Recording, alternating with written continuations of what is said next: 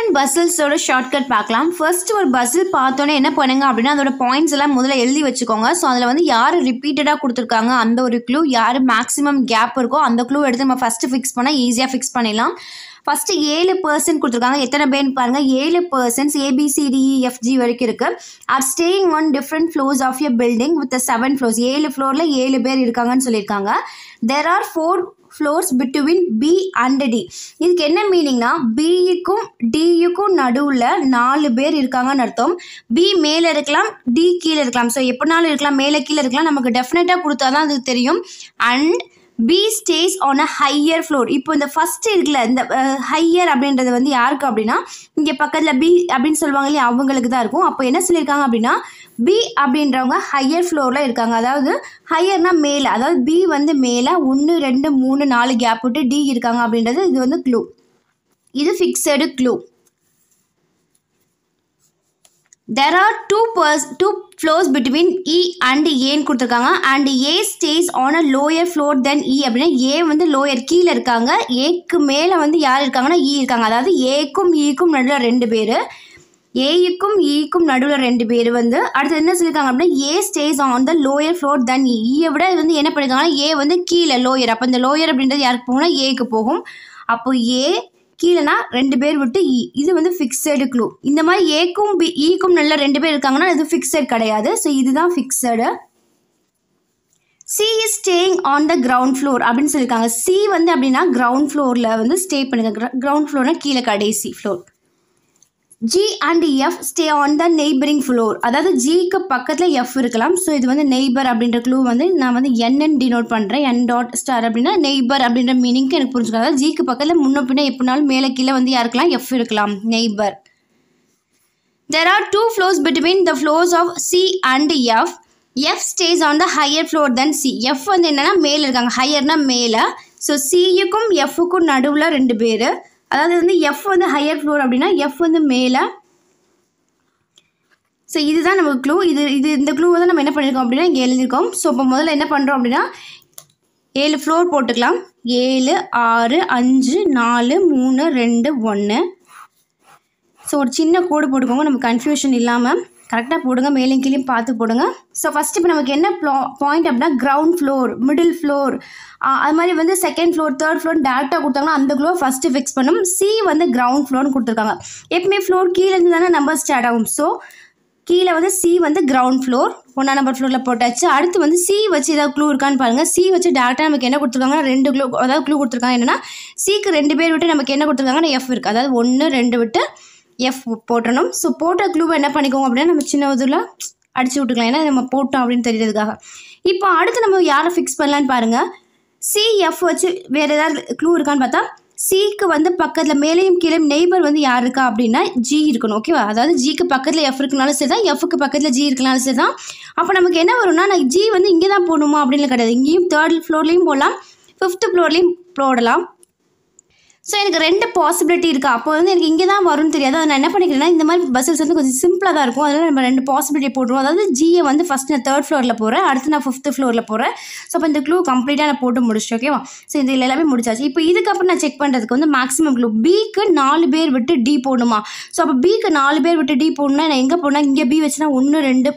இப்போ நான் இங்கே Bயை வைக்கிறேன் அப்படின்னா 1 2 3 4 பேர் விட்டு நான் D இங்கே போகலாம். ஸோ எனக்கு பிரச்சனை இல்லை, B இங்கே போட்டு Dயை போட்டலாம்.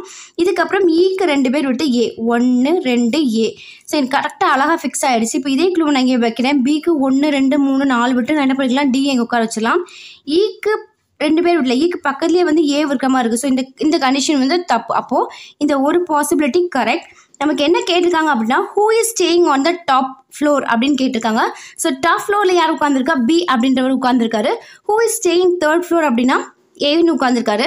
ஸோ இந்த கொஸ்டினில் உங்களுக்கு கேட்ட கொஸ்டின் வந்து ஒரு கொஸ்டின் தான் கேட்பாங்க. Who is staying on the top floor அப்படின்னு கேட்டிருக்காங்க அப்படின்னா நமக்கு கரெக்டாக வந்து இந்த BD இங்கே ஃபிக்ஸ் பண்ண உடனே உங்களுக்கு தெரிஞ்சிச்சு இந்த 2 கேப் அப்படின்றத தாண்டி, அதாவது Eயும் Aயும் தான் ஃபிக்ஸ் பண்ணணும்.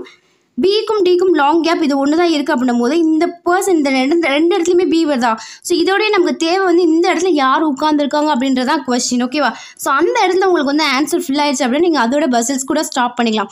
ஃபார் எக்ஸாம்பிள் இந்த கொஸ்டினில் who is staying on the 5th floor அப்படின்னு கேட்டாங்கன்னா இந்த 5th வந்து நமக்கு பிளேஸ் வந்து ஃபிக்ஸ் ஆகிடுச்சு, G வந்து ஃபிக்ஸ் ஆகிடுச்சு அப்படின்னா நமக்கு வந்து அதோட கொஸ்டின் ஸ்டார்ட் பண்ணலாம். இப்போ ஃபார் எக்ஸாம்பிள் நமக்கு 4th ஃப்ளோர் F அப்படின்றது மொதல் கண்டிஷன்லேயே உட்காந்தாங்களா, அதாவது வந்து C வந்து கிரவுண்ட் ஃப்ளோரில் இருந்தாங்க, சிக்கும் 2 பேர் விட்டு F. ஸோ சப்போஸ் இங்கே question who is staying 4th floor அப்படின்னா நம்ம வந்து 4th ஃப்ளோர் அப்படின்ற பிளேஸ் வந்து F அப்படின்றது நமக்கு ஃபஸ்ட்டே ஃபிக்ஸ் ஆயிடுச்சு. ஸோ ஃபிக்ஸ் ஆன உடனே நீங்கள் என்ன பண்ணிக்கலாம் அப்படின்னா உங்களுக்கு தேவையான ஆன்சர் வந்துச்சுன்னா நீங்கள் அதோட கொஸ்டினை ஸ்டாப் பண்ணிடலாம்.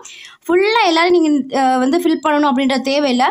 மேக்ஸிமம் க்ளூஸ் வந்து நீங்கள் பார்த்தோன்னே செய்கிற மாதிரி தான் இருக்கும், ரொம்ப லாங்கெல்லாம் இருக்காது. ஸோ கொஞ்சம் நீங்கள் ஸ்மார்ட்டாக யோசிக்கிறீங்களா அப்படின்றத அவங்க செக் பண்ணுவாங்க. அடுத்து ரொம்ப ஒரு ஈஸியான பசில். 6 பர்சன்ஸ் இருக்காங்க. PRUQST are sitting around a circle table facing centre. Circle பசில்னா நீங்கள் செக் பண்ண வேண்டியது சர்க்கிள்க்கு இன்சைடில் உட்காந்துருக்காங்களா, டுவர்ட்ஸ் சென்டரா, அதாவது அவுட் சைட் ஆஃப் த சென்டரான்னு பார்க்கணும். ஸோ சென்டரை பார்க்கணும். அதை பார்த்து நம்ம வந்து என்ன பண்ணிக்கணும், டைரக்ஷன் போட்டுக்கணும். இங்கே 6 பேர் உட்காந்துருக்காங்க. ஸோ எல்லாருமே வந்து இதோட 6 பேர் அப்படின்றது நீங்கள் இப்படி போட்டால் போதும், அதாவது 2 4 6. ஸோ உங்களோட கன்வீனியன்ட் தான். அதாவது சர்க்கிளுக்கு நீங்கள் வட்டம் போட்டு 6 பேர் தான் இப்படி உட்கார வைக்கணும்னு இல்லை, இதை விட அது கொஞ்சம் ஈஸியாக இருக்கும். 6 பேர் அப்படின்னா நீ 3 கிராஸ் போட்டுக்கோங்க, 8 பேர்னா 4 கிராஸ் போட்டுக்கோங்க, ஈஸியாக இருக்கும். ஸோ இன்சைட் சென்டர் அப்படின்னா டேரக்ஷனை முதல்ல போட்டுக்கோங்க. ஸோ இதுதான் இன்சைட், இந்த சென்டரை ஃபேஸ் பண்ணி உட்காந்துருக்காங்க. இதே அவுட் சைட் சென்டர் அப்படின்னா எப்படி இருக்கும் அப்படின்னா இந்த மாதிரி இருக்கும். ஸோ இதுக்கு ரைட் லெஃப்ட் கரெக்டாக போட்டுக்கணும். ஃபஸ்ட்டு இது வந்து right left, right left, right left, இது ரைட், இது லெஃப்ட், இது ரைட், இது லெஃப்ட், இது ரைட், இது லெஃப்ட். ஸோ ரைட் லெஃப்ட் போடணும். இதுக்கு இந்த சைடில் வரும்போது இது ரைட், இது லெஃப்ட் ஆகும்.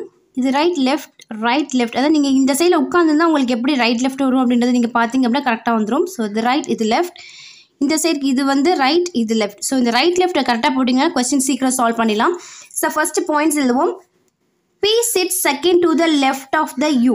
இதுக்கு என்ன மீனிங்னா யூவோட செகண்ட் லெஃப்டில் யார் உட்காந்துருக்கா அப்படின்னா P அப்படின்றவர் உட்காந்துருக்காரு.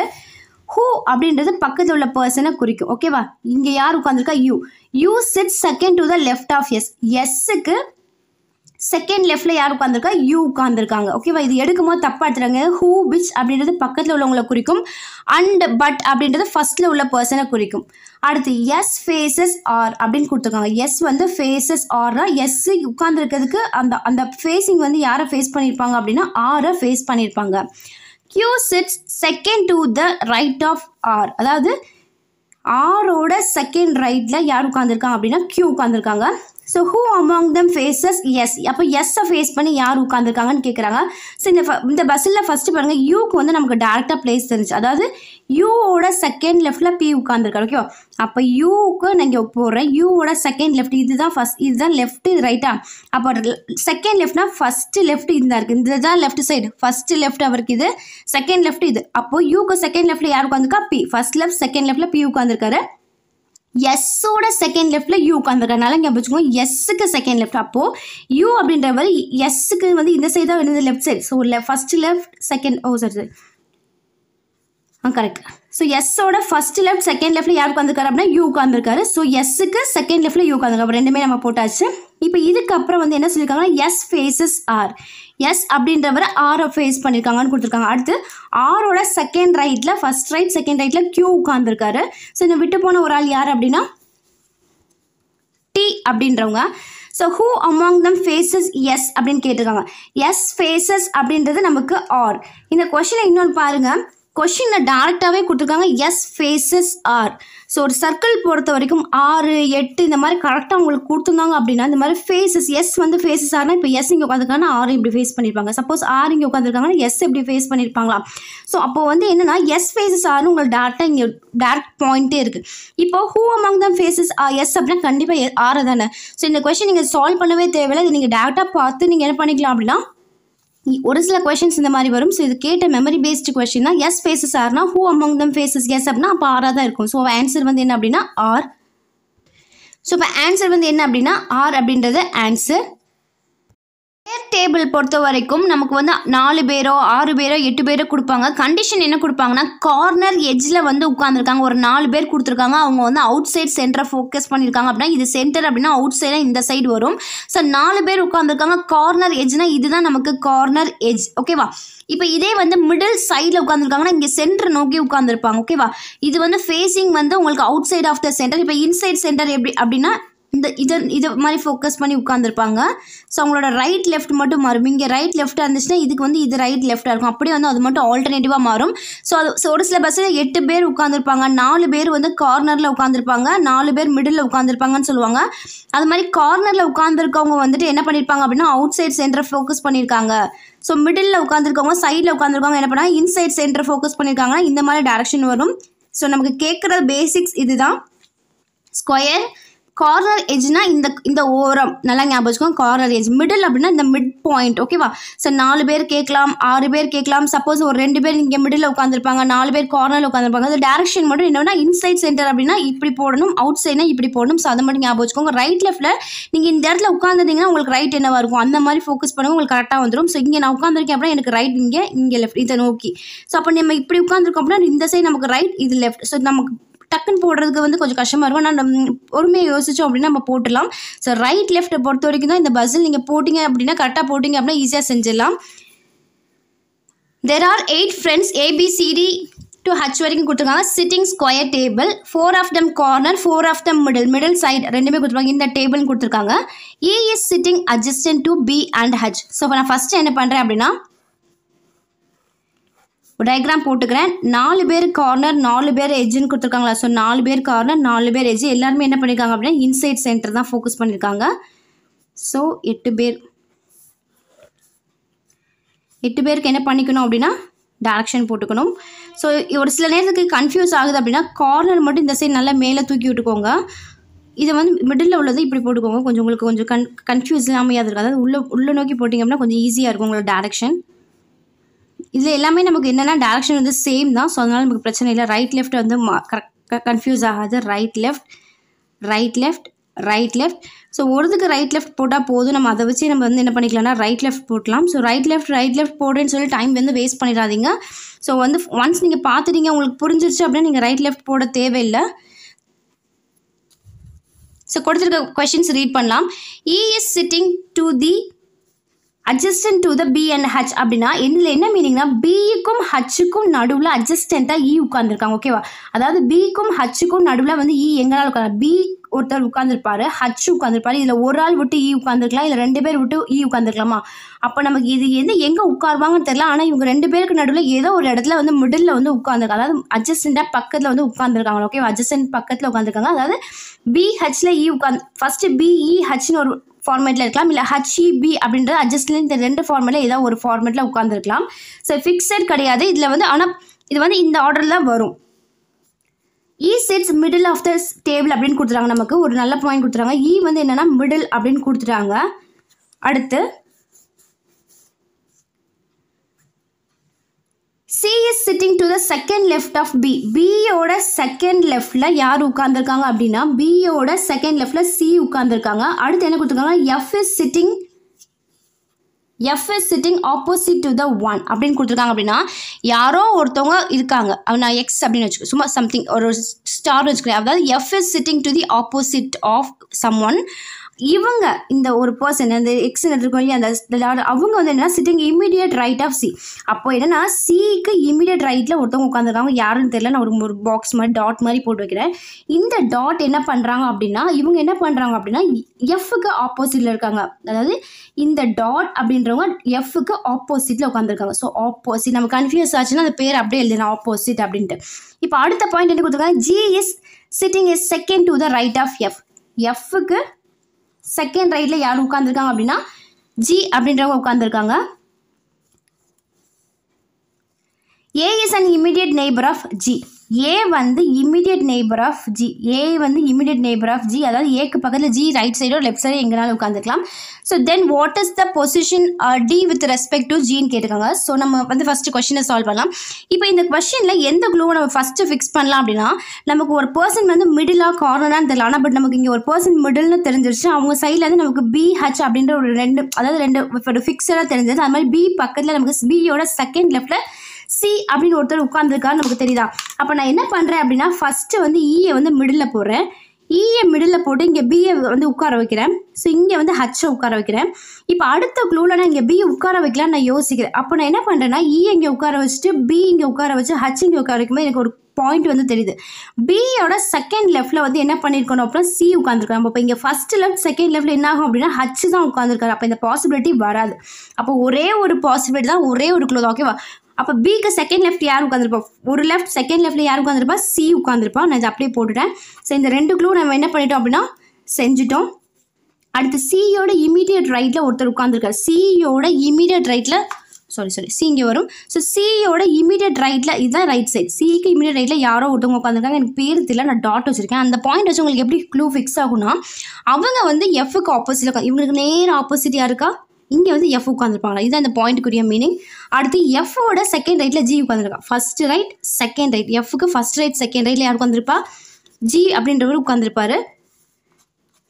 அடுத்து ஜிக்கு பக்கத்தில் ஏ உட்காரணும். ஓகேவா? அதான் ஜிக்கு வந்து நெய்பர் ஏ. ஓகேவா? ஸோ அப்போ ஜிக்கு நெய்பர் இந்த ஒரு நெய்பரில் யார் உட்காந்துருக்கா? ஒரு பக்கத்தில் வந்துட்டு ரைட் சைடில் சி உட்காந்துருக்கா. அப்போ இந்த சைடில் மட்டும்தான் என்ன பண்ண முடியும்? ஏ உட்கார முடியும். ஓகேவா? அப்போ விட்டு போன ஒரு ஆள் யார் அப்படின்னு செக் பண்ணி பார்த்தோம் அப்படின்னா நமக்கு டி அப்படின்ற பர்சன் இங்கே வருவாங்க.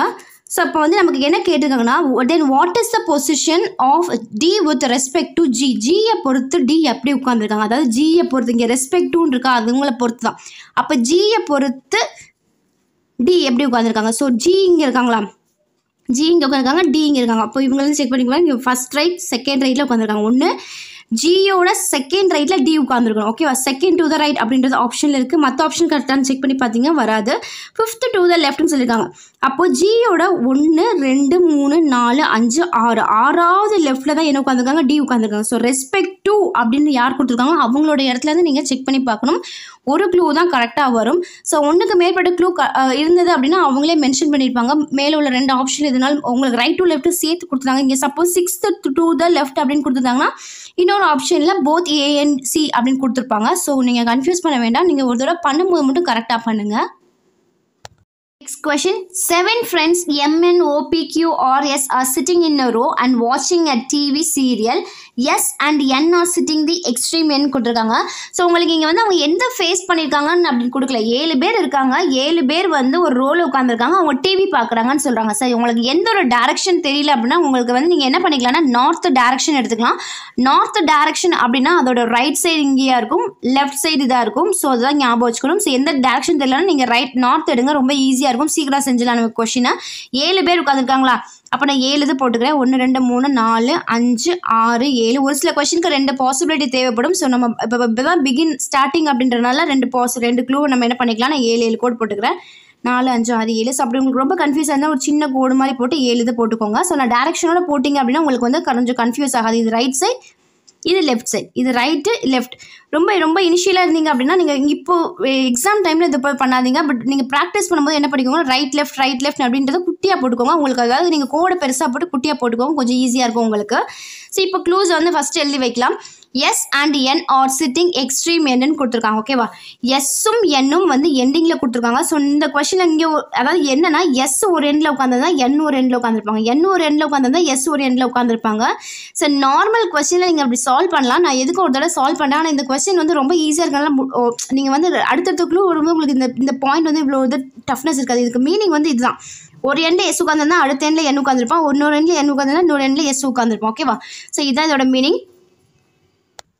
அடுத்த பாயிண்ட் என்ன கொடுத்துருக்காங்கன்னா B is sitting between M and ஓ. அதாவது எம்முக்கும் ஓவுக்கும் நடுவில் பி உட்காந்துருக்கணும். அதாவது எம்முக்கும் ஓவுக்கும் நடுவில் பி உட்காந்துருக்கணும். எப்படினாலும் இருக்கலாம். ஒரு ஆள் விட்டோ 2 ஆள் விட்டோ நமக்கு வந்து தெரியாது. நெய்பர் அப்படின்னா பக்கத்தில் வருவாங்க. பட் இது வந்து நமக்கு தெரியாது. எம்முக்கும் ஓவுக்கும் நடுவில் பி இருக்கணும். ஒரு கேப் இருக்கலாம், 2 கேப் இருக்கலாம், இல்லை கேப்பே இல்லாமல் இருக்கலாம். ஸோ இது வந்து பாயிண்ட். எம்முக்கும் ஓவுக்கும் ஈக்குவல் கேப்பில் என்ன பண்ணியிருப்பாங்கன்னா பி அப்படின்றவங்க உட்காந்துருப்பாங்க. இதுதான் இதோட meaning. R is seated to the immediate left of n. எண்ணுக்கு இம்மிடியேட் லெஃப்ட்டில் யார் உட்காந்துருக்கா அப்படின்னா ஆர் அப்படின்றவங்க உட்காந்துருக்காங்க. இது ஃபிக்ஸடு க்ளூ. இது எம்முக்கு இம்மிடியேட் லெஃப்ட்டில் ஆர் உட்காந்துருப்பாங்க, fixed. And to the immediate right of எம்னா and அப்படின்றவங்க ஃபஸ்ட்டு உள்ள பர்சனை குறிக்கும். ஸோ ஃபஸ்ட்டு இங்கே நம்ம யாரை பற்றி பேசியிருக்கோம் அப்படின்னா ஆர் அப்படின்றவங்க பற்றி பேசியிருக்காங்க. அப்போ நீங்கள் என்ன பண்ணிக்கணும், இங்கே ஆர் அப்படின்னு போட்டுக்கணும். R is the immediate right of M. அப்போது எம்முக்கு இம்மிடியேட் ரைட்டில் யார் உட்காந்துருப்பாங்க அப்படின்னா ஆர் அப்படின்றவங்க உட்காந்துருப்பாங்க. ஸோ இது ரைட். நான் ஸ்மாலில் போட்டேன், கொஞ்சம் கன்ஃபியூஸ் ஆகாமல் இருக்கும். So right side. அடுத்து who is sitting between P and Q ன்னு கேட்டிருக்காங்க. ஸோ இந்த க்ளூவில் பாருங்கள் நமக்கு இவ்வளோ தான் பாயிண்ட்ஸு. SN எண்டிங் அப்படின்னு கொடுத்துருக்காங்க. இன்னொன்று என்ன கொடுத்துருக்காங்க, இந்த பாருங்கள் இந்த இடத்துல ஆர் அப்படின்றவங்க 2 தடவை பேசியிருக்காங்க. அதாவது என்னோட இமீடியட் லெஃப்டில் ஆர் உட்காரணுமா, என்னுக்கு இமீடியட் லெஃப்ட் அப்படின்றது ஒன்று இருக்கணும் அப்படின்னா என் வந்து இந்த எண்டிங்கில் போட்டால் இவங்களுக்கு வந்து இமீடியட் லெஃப்ட் இருக்குமான்னு செக் பண்ணி பாருங்கள். இது வந்து என்னோட ரைட் சைடு, இது வந்து என்னோட லெஃப்ட் சைடு வந்து இவங்க தான் கடைசியில் இவங்க லெஃப்ட் எண்டில் உட்கார வச்சுட்டோம்னா இம்மிடியேட்டாக நம்ம என்ன பண்ண முடியாது, லெஃப்ட்டில் வந்து ஆரை உட்கார வைக்க முடியாதா, இந்த கண்டிஷன் வராது. அப்போது என் இங்கே உட்கார வச்சேன்னா என்னுக்கு வந்து லெஃப்ட் இம்மிடியட் லெஃப்ட்டில் யார் உட்கார வைக்கலாம் அப்படின்னா ஆர் அப்படின்றவங்களை உட்கார வைக்கணும். அடுத்து இந்த க்ளூ முடிஞ்சிருச்சு. அடுத்து எம்மோட ரைட் சைடில் ஆர் உட்காந்துருக்கணும்.